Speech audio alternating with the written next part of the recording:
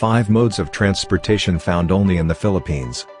Here are vehicles you can't find anywhere else in the world. Hop on. Made by a Filipino, for the Filipino. No one would have thought that a short phrase held such great impact and could change a country's history. Indeed, the ability of a Filipino should never be underestimated. 1. Jeepney. Filipinos like to converse even if they don't intimately know each other, and the jeepney's interior made it easier. Its seats facing towards each other and its close proximity is perfect for a good icebreaker and making instant friends for a less boring travel time. Made by a Filipino, for the Filipino. Jeepneys are a Philippine icon. Often appearing in flashy and colorful fashion, and present almost anywhere, they are considered as kings of the road.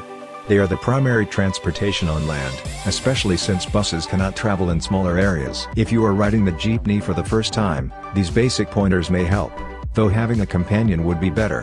1. If you are not sure of your destination, you can ask the driver where he can drop you off.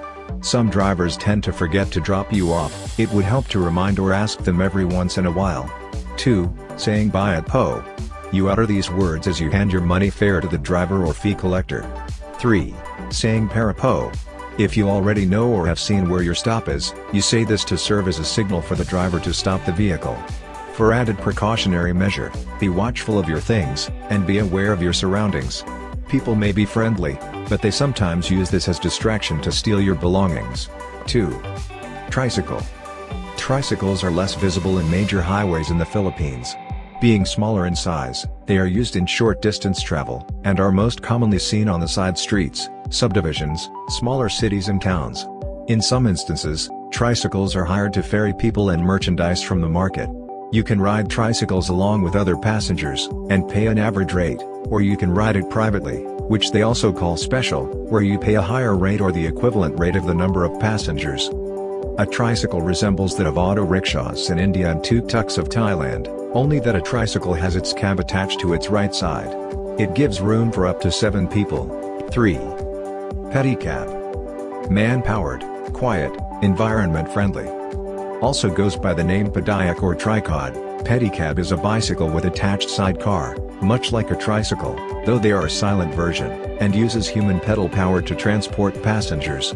This type of transportation is more commonly allowed to travel in some secondary streets, small towns and villages, or areas where jeepneys and buses are prohibited.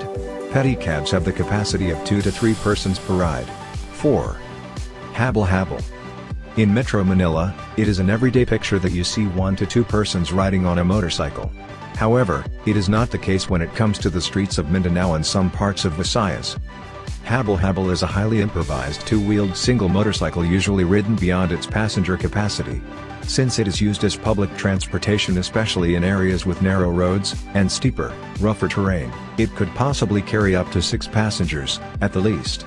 Yes, some people might have said that a habal-habal could accommodate more than 10 persons, with baggages ranging from vegetables and groceries to livestock like chicken yet to be included. 5.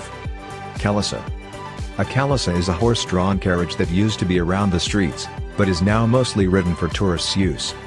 If you happen to visit Vigan, Ilocos Norte, a kalesa ride completes the whole experience. Tour along and feel the quaint ambience in the Spanish lanes of the town. Manila, specifically Intramuros, also offers a kalesa ride the old-fashioned way with your coachman serving as your tour guide, in complete costume and all. Only in the Philippines. While in some ways this phrase makes people shake their heads with its several meaning, more often than not, this has made Filipinos proud. Because the Philippines is the only place in the world where you find not only several modes of transportation, but a journey forever etched in your heart.